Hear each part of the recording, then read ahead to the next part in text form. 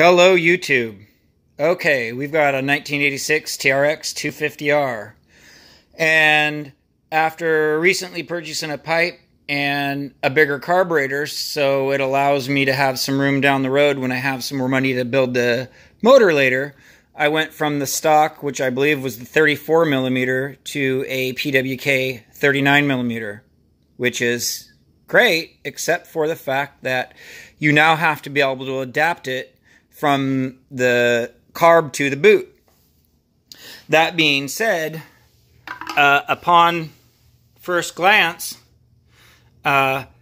you'll notice that, well, it fits now. And let me tell you how I did it, because I searched all over the internet, I searched over eBay, I searched and searched and searched, and I looked for different intake tubes, and there are some airbox eliminator delete kits, but I wanted to keep the airbox. I don't plan on doing mud bogs with it, but I do plan to take it to the track hopefully here soon, do it in the vintage class, and although I will be running with an open lid, I didn't want the backside to be open and the tires flinging mud and debris right onto my K&N. So I went with the CF, I think it was a CFM, and it pretty much just looks better than what's left of, you know, my stock. The stock's fine. The stock will work. They both run a 4-inch air filter, so the same K&N that I bought for this original box is the same one that fits on the new aftermarket. The aftermarket just looks cleaner, and it doesn't have the side air ram on it. Although it doesn't have a lid, which, so when you go to wash it, you know, not that you wouldn't be cleaning your filter anyways, but if you want to put that off to later and whatever. Anywho, so the big trick after beating my head against the wall, heat gun. There is your magical friend right here. This baby. You'll read in the forum posts and everything about boiling water and this and that. No, heat gun. I tried the boiling water. I don't know if it just didn't get it hot enough or what the deal. But at the end of the day, the heat gun. I started out on low. It takes a little bit, and grab yourself a pair of gloves. You're going to need them because that tube's going to be hot. You're not going to be able to put it on there barehanded. I heated it up. I went to fit it a couple different times, and you really got to get it so it's super soft. I mean, you don't want to melt it down, but you got to get it soft. And towards the end, I kicked it on high, and then I just kept rotating it and rotating it inside, outside to get it good and hot. And once you have it good and hot, you will get that boot on. And it stretches over, and I don't even have the clamp tightened. I couldn't find a longer screw at the current moment. But it's not going anywhere. And that's it. Nothing fits as good as OEM. There is an aftermarket intake boot going into the manifold. I think, well, there's only one. But that being said, knowing what I know now, they do make the OEM one, and it's been brought to my attention that the aftermarkets may not seal as well. So that being said, for 30 or 40 bucks, about half the cost of the aftermarket, you can stretch those to fit as well too, because you're going to have the same problem on both sides going from a 34 to a 39.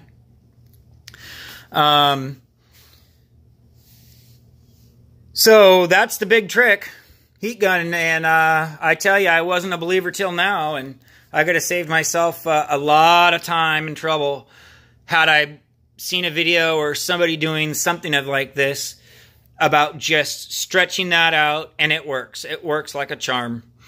So I have an 86, 87, I do believe were the same. 88, 89, they had this little airbox. Supposed to give you a better volume. At this, research says it doesn't matter. I don't have the mounting post on mine for the hole because of the 86 frame, and I have the later model boot. But this 3/4 inch, well, anybody that knows 3/4 inch PVC cap, it had a little stub right here a little bump out, and I just took it to the grinder ever so slightly to cut that edge off, so that way when you put the clamp on it, it seals. But you couldn't get, kind of hard to do one-handed, but you can't get a better fit with this and you know, I'll hit it with some black paint, but yeah, and that'll seal up your side hole, because at the end of the day, from the people I've talked to, it doesn't matter. It was put there to put more air volume in the box, but it doesn't matter. If you don't have it, great. If you do have it and you want to eliminate it, there you go. That's how you eliminate it. Or you go out and you find the OEM boot, because I can't say nobody. There is one person I ran across that was doing an airbox combo setup. But unless you, I mean, I'd already bought my airbox, and so I didn't want to go out and buy another one, considering I just spent $150 on one, and you know, it was going to be running about $300 for the other setup, and it was limited production. So I just wanted to keep the K&N I had that came out of my stock box, adapt it to my CFM, because they're both a 4-inch, and marry it up to the bike, and that's what I found. Now I will say this: I don't have the new OEM intake manifold boot.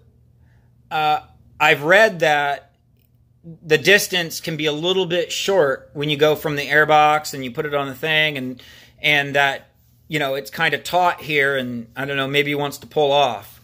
Using the aftermarket boot, there seemed to be plenty of room. So, anywho, that's what I got. All right, bye.